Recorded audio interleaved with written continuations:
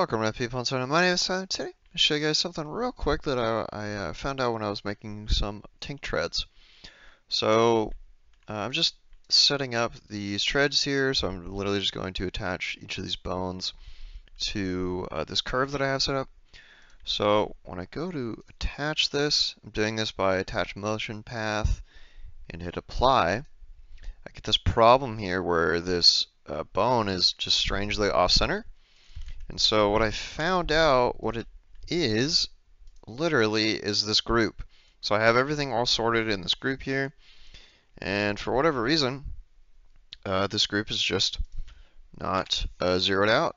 And so I unzeroed out, redo the same process, hit G to redo, and now it attaches. So just be wary that groups can mess with certain motion path attachments. So yeah, thank you guys for watching. Hope you enjoyed.